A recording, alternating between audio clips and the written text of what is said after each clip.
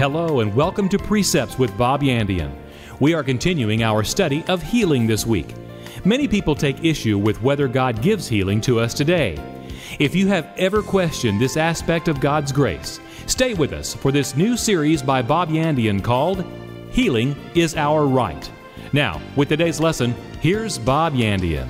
Turn with me to Luke chapter 4 this evening. We're going back to the verse that we went to on Sunday morning, and we're going to take a look and we're going to go from that one and talk about what Jesus did when he came into the synagogue on that day in his own hometown of Nazareth, and how that he stood up on that day and read from this particular passage of Scripture in Isaiah chapter 61. But look with me beginning in verse 16. Luke chapter 4 and verse 16. It says he came to Nazareth where he had been brought up, and as his custom was, he went into the synagogue on the Sabbath day. Underline those three words, the Sabbath day. That's the key. He went on the Sabbath day, and he's going to talk about the Sabbath of Sabbaths. And that is, again, the time when he talks about here that I've come to preach the acceptable year of the Lord, the year of Jubilee. Jubilee was the Sabbath of Sabbaths. He comes on the Sabbath day to preach about healing and the power of the Lord and the Spirit of the Lord upon him. And this is what we talked about Sunday. And he says in that verse also, he stood up for to read. There was delivered to him the book of the prophet Isaiah. And when he had opened the book, he found the place where it was written, Isaiah 61 verses 1 and 2. And again, he only went halfway through verse 2. The second half of verse 2 is yet to be fulfilled. The Spirit of the Lord is on me, because he has anointed me to preach the gospel to the poor. He sent me to heal the brokenhearted, preach deliverance to the captives, recovering of sight to the blind, to set at liberty those that are bruised, to preach the acceptable year of the Lord. So Jesus on this day of rest came and preached divine healing. Now, if Jesus preached divine healing on the Sabbath day, and you weren't supposed to work on the Sabbath day, then you might as well write this down. Healing for God is not work. Okay? Otherwise, he would have announced it on that day. He would have said, let's announce this tomorrow, Let's announce it on Sunday or Monday or Tuesday or Thursday. Let's announce it on another day. But he announced it on that day and said, this day, on the Sabbath day, is this fulfilled in your ears. And I love what Jesus was doing. He was setting a precedent from the very first day he entered into his hometown to talk about healing. I think Jesus delighted in healing on the Sabbath day. Not only so people could get healed, I think he liked to rub it in the face of religion. Because in his day, religion didn't like healing on the Sabbath day. And this was one of the major contentions they had with Jesus himself. And again, Jesus delighted in healing on the Sabbath day. Let's take a look at some other verses of Scripture. Look with me at Luke chapter 13. Luke chapter 13. This is one of just many stories that Jesus delighted in healing on the Sabbath day. Luke chapter 13. I don't honestly think he really did this, but I like to think that, if it was Friday, he would say, wait one more day. I just want to make the religious leaders upset. I'll heal you tomorrow. And that way he can stand up and say, this day is this fulfilled in your ears. Luke chapter 13, look with me at verse 10. It says, and he was teaching in one of the synagogues on the what? Sabbath. It says, and behold, there was a woman who had a spirit of infirmity 18 years, and she was bowed together and could in no way lift herself up. And when Jesus saw her, he called her to him and said to her, woman, you are loosed from your infirmity.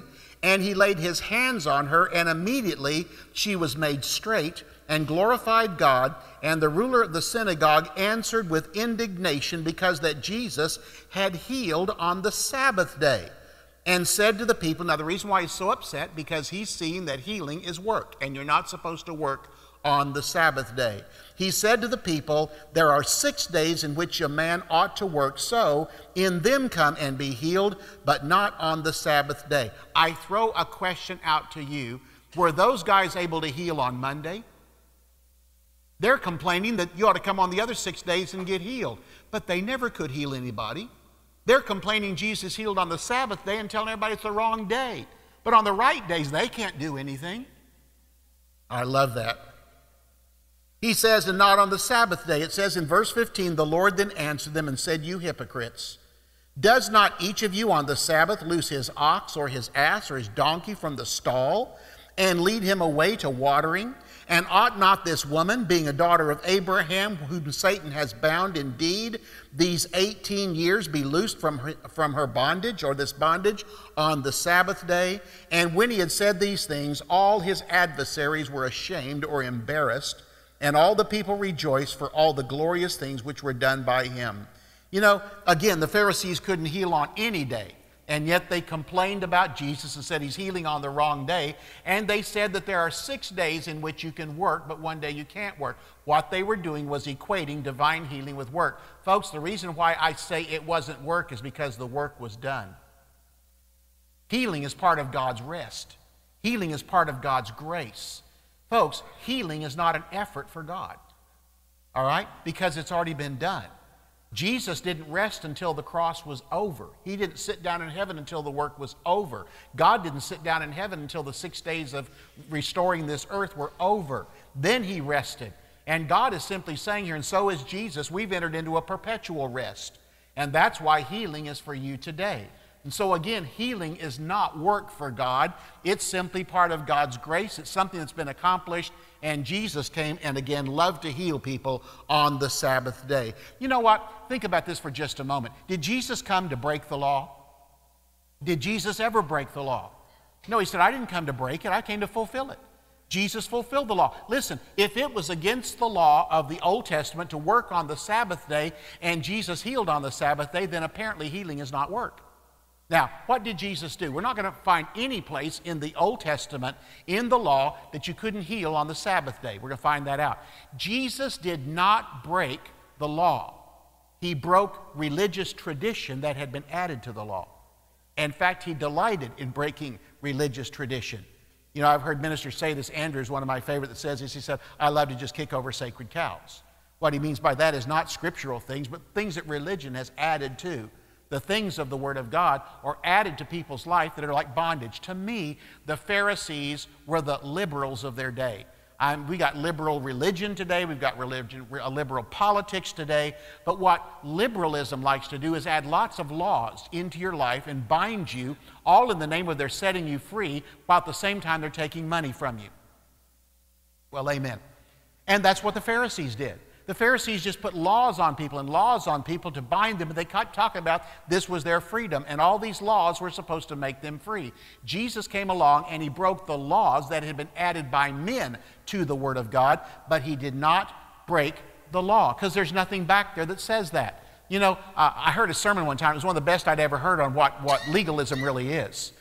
In the garden, remember that when Satan said to the woman, has God said? What did God say? She said, well, God said we cannot eat of this tree, nor can we touch it. Did God ever say they couldn't touch it? No. Where did she hear that? Adam must have added that. In other words, God sets a law, so we add another law to keep people further away from it. So, in other words, God said, don't eat this tree. Well, Adam says, God said, don't eat the tree. He also said, don't touch it. So, by not touching it, she couldn't eat it. So, he was getting further away from it. What happens when she touches the tree and nothing happens? You begin to doubt whether or not if you eat something, it won't happen. See what I'm saying? Now, how do you know that sexual immorality is wrong in the Bible? What did we add to it? Don't dance. Because it could incite lust. And then, you know, to further keep from that, don't go to movies because it's dark in there and, you know, something could happen in there. But what happens one day when your kids go to a movie? Nothing happens. So then they think, well, I'll dance. Nothing happens there. So the next thing is, I guess I can just commit adultery because, see, if you keep breaking them all the way down, you need to stick with the Word of God. But what religion did was keep adding things to what God had said. And so since God said they weren't supposed to do work on the Sabbath day, they said that healing was work. They added it to it, and they had the people convinced of this. But Jesus had no problem breaking through what he saw was their additions to it, and still he did not break the law. So we have there again that Jesus never broke laws, he broke religious tradition. All right?